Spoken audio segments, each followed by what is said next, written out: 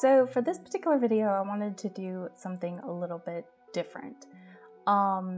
This particular year, I've been using art more as a means of art therapy, and that's partially why I haven't shared a lot of my art online, because it's been very personal to me and I have been processing through a lot of stuff. But for some reason this week, I felt like I really wanted to share with y'all just something that I have been processing for a while now, but I kind of just had this eureka moment processing myself, and specifically processing with art.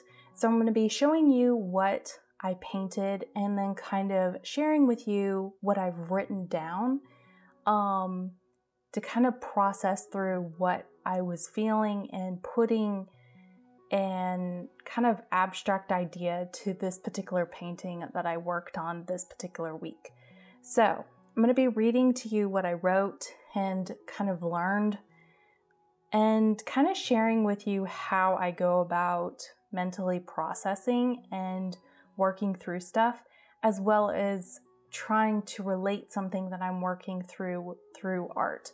Because I find that if I can relate something that I'm learning or basically processing through with art, I typically can hang on to that thought a lot longer than if I just process it on paper and then walk away from it. So it's kind of helping do two things. It's creating a visual format of basically what I am learning and tying what I'm learning into a visual format so that when I see that in the future, instead of thinking about a journal entry that I have written, I have an image tied to that particular processing that I was doing. So anyway, that is going to be this particular video. We'll see how it goes. I just felt like doing it this week. And so yeah, I'm going to be reading what I processed through, as well as showing you the time-lapse painting of me working through this process. Getting older sucks.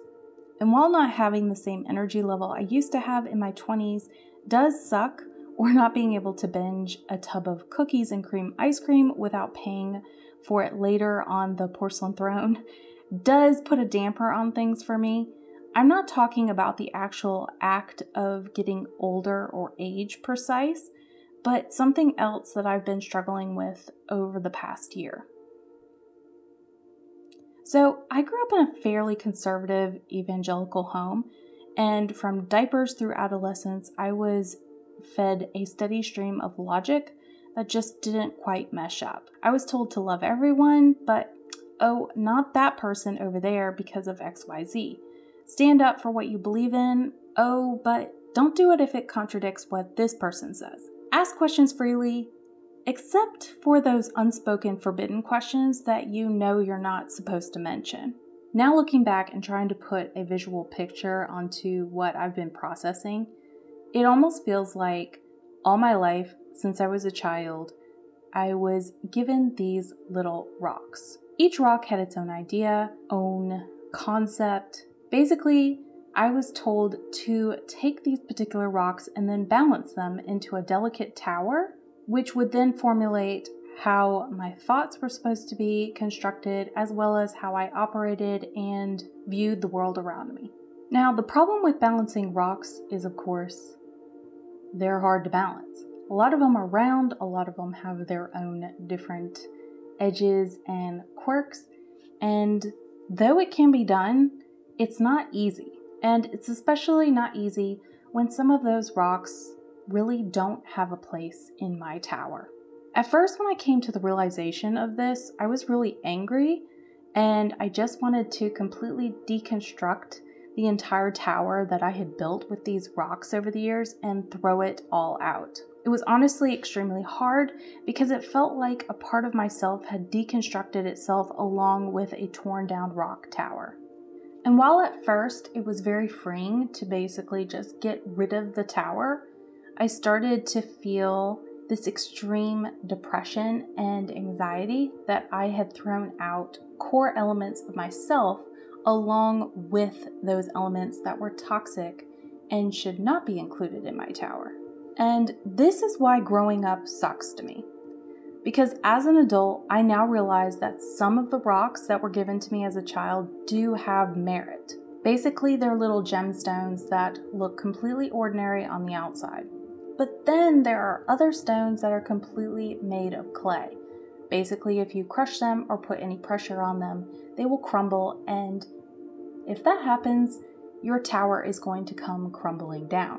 Which means that I have to deconstruct every single rock that was given to me as a child and really evaluate whether it belongs inside of my tower. Because I'm going to be completely honest, every single person, no matter what different belief systems they have, no matter what race they come from, no matter their sexuality, each single person is building their own tower of ideas and core concepts that build and make up themselves. The problem is trying to figure out what rocks actually have substance to them that will not crumble under pressure, and which rocks are basically toxic ideas that have been kind of shoved into your face with a bias and a prejudice. And this is where growing up, for me, really sucks.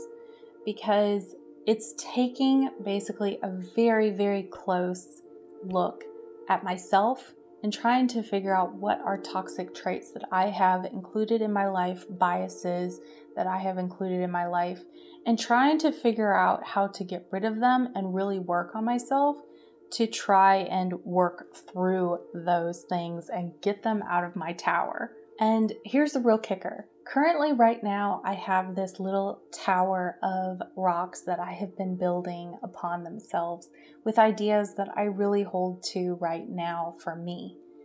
But 6 months from now to a year from now, I might have to deconstruct that tower again.